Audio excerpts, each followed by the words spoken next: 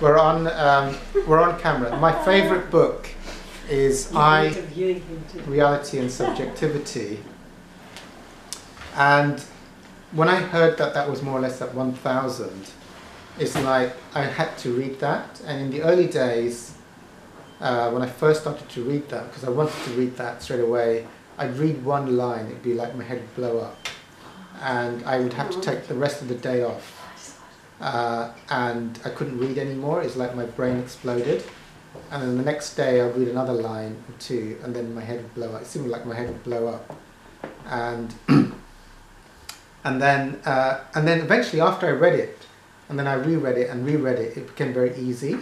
It was easy. And like Hawkins says, like if you read, I think it's like if you read Power versus Force, which is a much less advanced book, the average reader, I think, I forgot, it either goes up 35 points or 5 points, I can't remember. So I knew after I'd read through I and reread it until it was easy, I knew I had jumped a lot, because it was like it's like the fuses in the ego had been blown out by reading it over and over again, especially the very first time. So I just had this natural inclination. I think I was lucky because I also had some profound spiritual experiences, so there was an appetite to go to the highest level as quickly as possible. There wasn't that much resistance. So definitely I is my favourite book. Apart from calibrating that high, the I, what's about that book that's your favourite there? Is it completely different concepts he talks about, or in a different way? I think it's a calibration. Well, it's the calibration. Yeah. Right. You know, like often Hawkins will speak to the audience he's speaking to. So, like, if his audience, he talks about this, if the audience is calibrating at on average 400, he'll try and speak to the 400s are the mind and the ego and rationalization. So when he's got an audience who are rational and logical, he'll try and pitch the lecture to what they understand, so they're in the ego. But in I, he's pitching to advanced spiritual seekers. And he's not, now when you speak like the I is real, so that people can understand you. Okay, you're angry at your mother, so you say God is a loving that you forgive your mother. So that is not calibrating at 1,000. Yeah. So if you read that, it's presupposing a lower level of consciousness is real. You know. So when you frame things from 1,000, the wording is very different, and it's at a much higher level of truth. So it's much more deflating for the ego. It has less places to hide in the lower levels of consciousness. Like the big book in 12 steps is calibrating, in 500s. It's about unconditional love. So it's not anywhere near something like Power versus Force, which is much higher, or I. Like Power versus Force and Letting Go can be read by everyone. But if you tried to give I to someone on the street, they would reject it. They would reject it. They wouldn't, their ego would have an aversion to it. Not, people in this group are advanced, but you try giving I to someone in the street, they won't be able to handle it. You give them Letting Go or Power versus Force, it's written in a way that they can get into.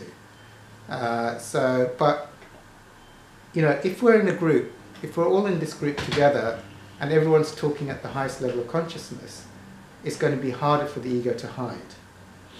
Yeah? Like if there's a lot of talking at a very low level of consciousness, then it's going to be more easy for the ego to keep its ground. So I like talking about the observer in the group. When I'm talking about the observer, it's like, let's be the witnessing of our thoughts, of our feelings, of the body. So if we're talking about that for 10 or 20 minutes, there's nowhere to hide. There's nowhere for the ego to hide. Whereas if I'm talking about my experience with funny films, there can be places for the ego to hide because it's quite dualistic. Do you understand what I mean? Dualistic. So it's like there's a me that likes laughing. Whereas let's be in the observer of the me, then we're trying to dissolve the core problem, which is the me that believes it's real. Any other questions?